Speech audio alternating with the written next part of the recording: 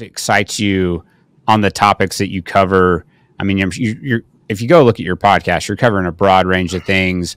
What has been lately the trends or the things that you're getting fired up to talk about that are piquing your interest that you find the most interesting in the energy space? I know it's a super broad question, but we'll dive into some more specific questions here in a minute.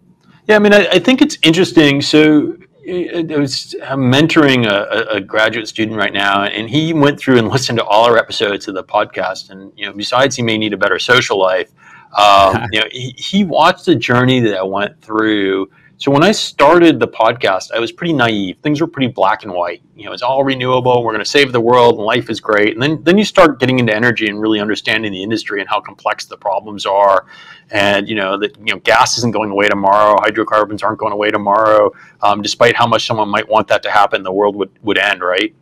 Or the economy would end as we know it. And then you start evolving and saying, okay, well, solar's cool, storage is cool. I like a lot of the storage. I like a lot of the electrification conversations because I think they're closer to reality of where we're at.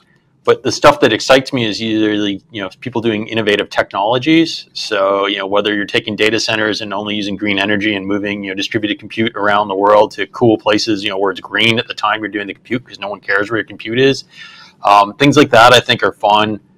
Really enjoyed. I just did an episode on fusion. Still a little ways away, but I'm really excited that fusion will be cool in the future. So I like that. I like some of the way out things. We did solar from space as another thing that was really fun recently, where it's basically having solar panels in space and getting the cost down. That countries that have got that on their radar for 2035 to 2050. So it's really just around the corner.